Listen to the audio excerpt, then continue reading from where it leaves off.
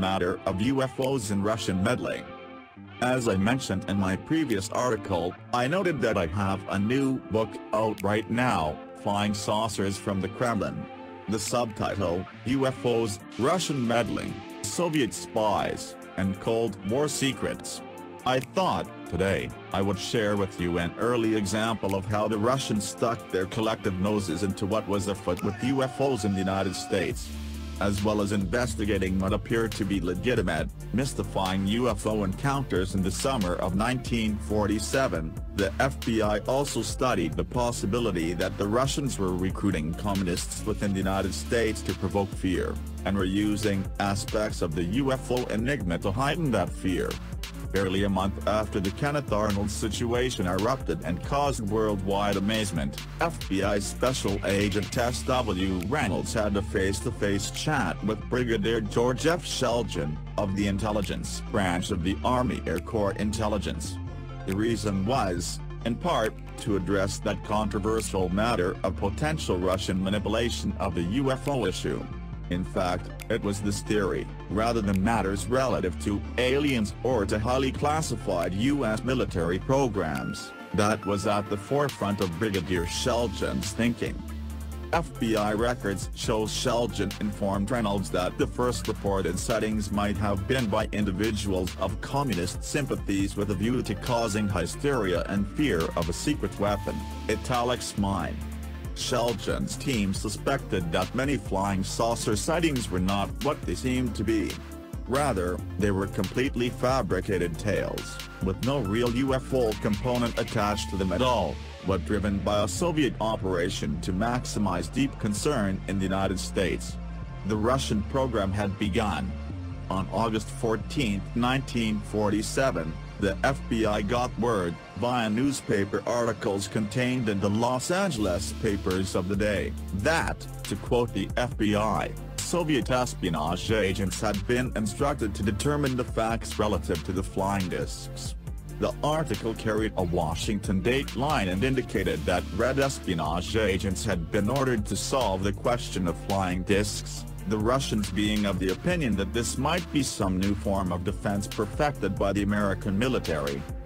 It should also be noted, however, that the FBI was worried that those same Russian agents cited in the LA press were actually in the United States for other reasons. Namely, to determine how effectively they, the Soviets, were disrupting the U.S. by conjuring up bogus tales of unidentified flying objects. When questioned by the media on this matter, the FBI stated that it had no information relative to such a story. FBI Special Agent D.M. Ladd, of the Bureau's Domestic Intelligence Division said that in the event any inquiries were made concerning such a story, that the story should be flatly denied insofar as the FBI was concerned. Nevertheless, behind closed doors elements of the FBI were still speculating on the astounding theory that many UFO reports were complete fabrications, fanciful tales put together at the behest of influential and powerful figures in the Moscow Kremlin, to give it its full name, which is the official residence of the President of the Russian Federation.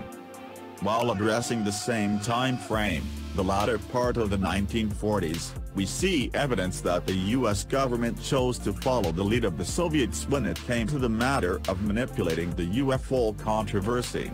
That's to say, U.S. intelligence realized that if the Soviets could theoretically use bogus UFO tales as a means to try and keep the American people in a state of concern, then why couldn't Uncle Sam do exactly the same, but with their operations aimed at the citizens of the likes of Moscow and St. Petersburg?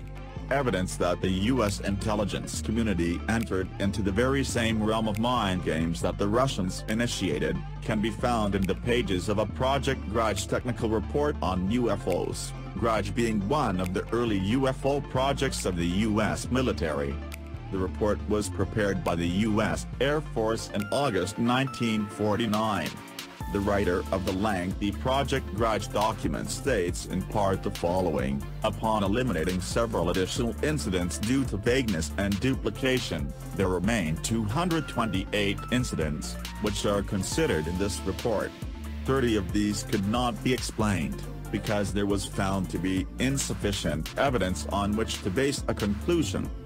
It's the following words, however, that really stand out. The military made a recommendation that the Psychological Warfare Division and other governmental agencies interested in psychological warfare be informed of the results of this study, italics mine.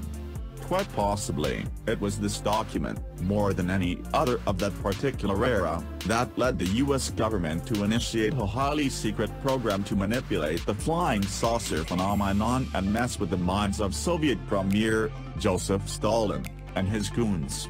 Take a look at how the Pentagon defines psychological warfare.